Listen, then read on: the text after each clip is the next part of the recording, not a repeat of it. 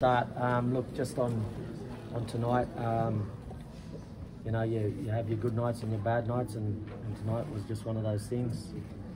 I don't think it changes anything in regards to who Tim Tszyu is, and it probably, if anything, showed the warrior that lives inside him that he's never going to back down from anyone.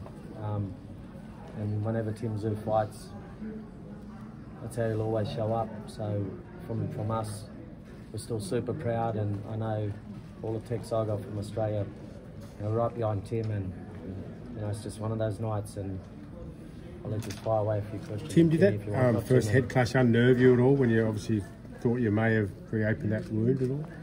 Can't recall. Yeah, Timmy, just on that, it felt like when you got buzzed early that you kind of maybe lost your feet a little bit and just had to fight on instinct after that point? Can't recall. Honestly, can't recall. Tim, Kevin Garcia with Fight Hype. Yeah. Here's my question. Just explain whatever you're thinking about right now after that. You know, obviously I don't want to ask you how do you feel, because we know it's a tough loss for you, but just what's going through your mind? What the fuck just happened? Like, what did I get hit with?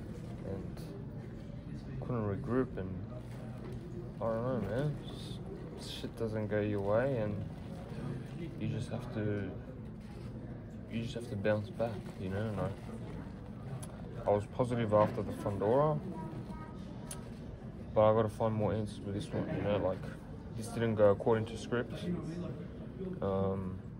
It was a little bit different. I felt unbelievable, I'll be honest with you.